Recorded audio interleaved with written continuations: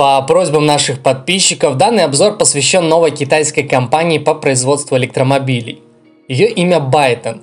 Не так давно она представила внедорожник M-Byte на франкфуртском автосалоне. Первый серийный автомобиль компании имеет длину 4875 мм, поэтому он больше, чем Jaguar I-Pace, но меньше, чем Audi e-tron. Поставки в Китай начались в этом году, и Байтон уже начала принимать предварительные заказы от европейских клиентов, где основные продажи планируются на 2021 год. M-Byte будет поставляться с выбором заднего или полного привода, мощностью 268 и 402 лошадиные силы соответственно. Разгон от 0 до 100 займет 7,5 секунды, в то время как полноприводная версия может сделать то же самое примерно за 5,5 секунды. Максимальная скорость для обеих версий 190 км в час. Есть три варианта на выбор.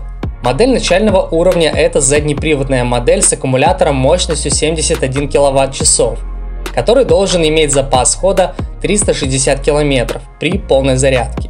Существует также версия на 95 кВт-часов той же модели, которая увеличивает запас хода до 460 км.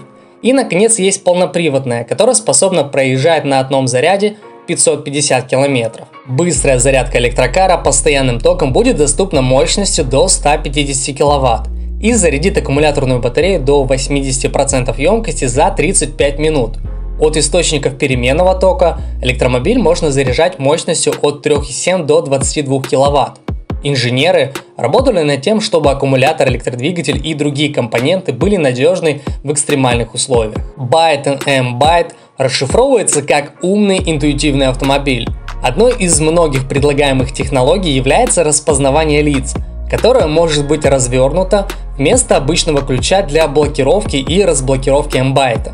Драйверы электрокара получат доступ к Bайтон Live, которая расшифровывается как открытая цифровая экосистема, соединяющая приложения, данные и интеллектуальные устройства. Он обладает возможностями автоматического обучения, которые анализируют расписание пользователя, его местоположение, предпочтения и данные приложений, чтобы обеспечить такие функции, как планирование напоминаний, задачи онлайн-покупок и удаленное управление зарядкой. Он также может распознавать голоса разных пользователей и звуки с разных направлений в автомобиле.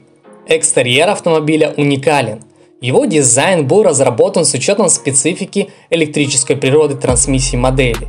Создатели стремились придать образу максимум футуристичности и новизны, поэтому в облике много необычного, включая оригинальный дизайн передней и задней оптики, большие колесные диски с самобытным рисунком. За основу дизайна M-Byte взят презентованный в 2018 году прототип Bайтон Concept. Над обликом автоновинки трудились спецы из BMW. В результате невероятно стильный электромобиль, почти полностью повторивший концепт, только с зеркалами заднего вида, колесными дисками другого вида, зато с выдвижными дверными ручками. Аккуратный и компактный капот, многоуровневая экстравагантная оптика, броская хромированная вставка между лентами главных фар, шикарный бампер, гармоничный профиль в узорах, компактная корма – почти все идеально в Байтон M-Byte. На более практичной ноте Байтона говорит, что в M-Byte будет доступен в виде 4 или 5-местного автомобиля с объемом багажника 550 литров. Габаритная длина автоновинки 4875 мм. При размере колесной базы в 2950 мм. Электрокар может похвастаться стильной отделкой салона и технологичностью высочайшего уровня. Центральная консоль получит совершенно новый дизайн, интеллектуальные датчики и обычные хард-кнопки получат элегантные изгибы. Также уникальный и персонализированный стиль оформления. Основным элементом интерьера электрокара является изогнутый 48-дюймовый экран, который заменит лицевую панель.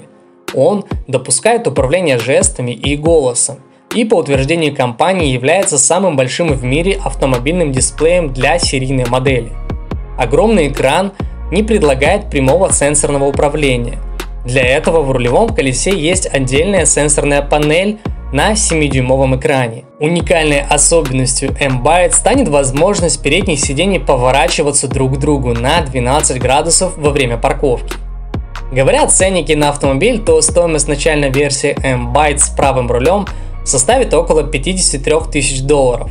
В странах, где запущена система субсидий и сокращение налогов на электрокары, цена будет существенно ниже. На этом все, спасибо, что были с нами. Если наше видео показалось вам интересным, рекомендуем подписаться на канал.